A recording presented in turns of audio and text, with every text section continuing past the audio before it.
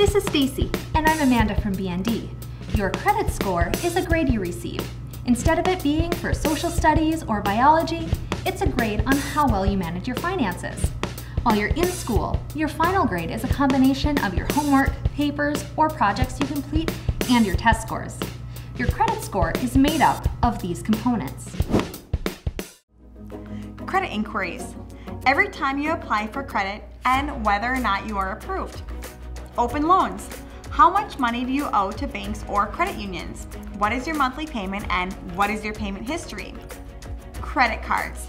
Your score includes the number of cards you have, your credit limit, your payment history, how long you've had the card, and the balance on the account. Closed accounts. Even if you close out a card or bank account, it stays on your report for 7 years. Collection accounts. If you did not pay a bill and it was turned over to collections, this will become a part of your score. Public records. Items like tax liens, court judgments, driving records, and bankruptcy filings.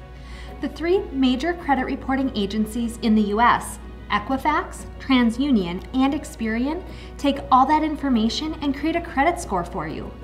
They sell that credit score information to other businesses and credit card companies to let them know if you're a good risk for them. You're given a credit rating or score between 300 and 850.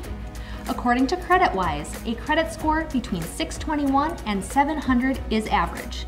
Over 700 is considered good, and greater than 800 is excellent.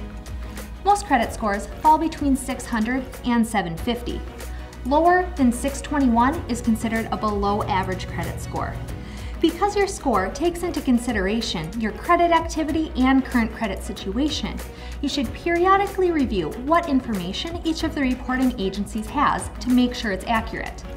This information is found in your credit report, which you can request at no cost every 12 months by visiting annualcreditreport.com. You can also purchase your credit score at the same time if you want to know what it is. How do you improve your credit rating? Limit the number of credit cards you have and only apply for credit you need. Avoid maxing out your credit card. And pay your credit cards, bills, and loans on time. Your payment history makes up about 1/3 of your credit score.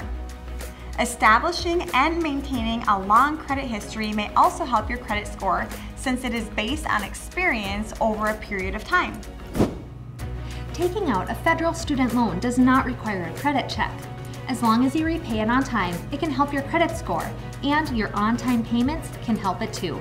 Learn more about this topic and more when you visit Bank of North Dakota's College Handbook at collegehandbook.bnd.nd.gov.